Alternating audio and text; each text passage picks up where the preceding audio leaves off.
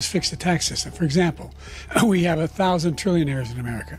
Billionaires in America. Someone with your qualifications would have no trouble finding a top-flight job in either the food service or housekeeping industries.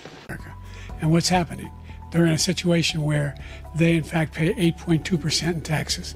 If they just paid 24%, or 25%, either one of those numbers, they'd raise $500 million, billion dollars, I should say. Are you habitually using drugs, stimulants, alcohol?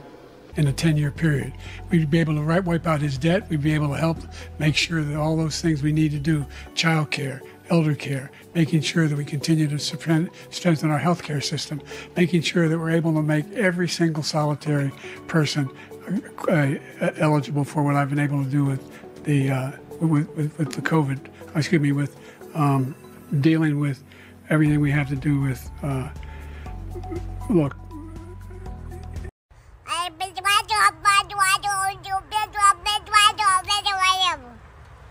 If we finally beat Medicare. Thank you, President Biden. President Trump?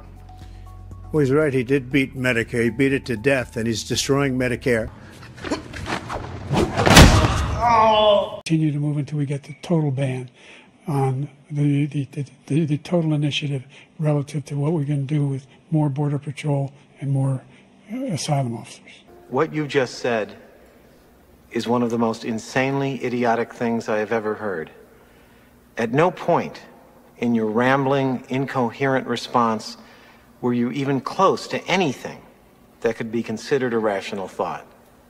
Everyone in this room is now dumber for having listened to it. President Trump? I really don't know what he said at the end of that sentence. I don't think he knows what he said either.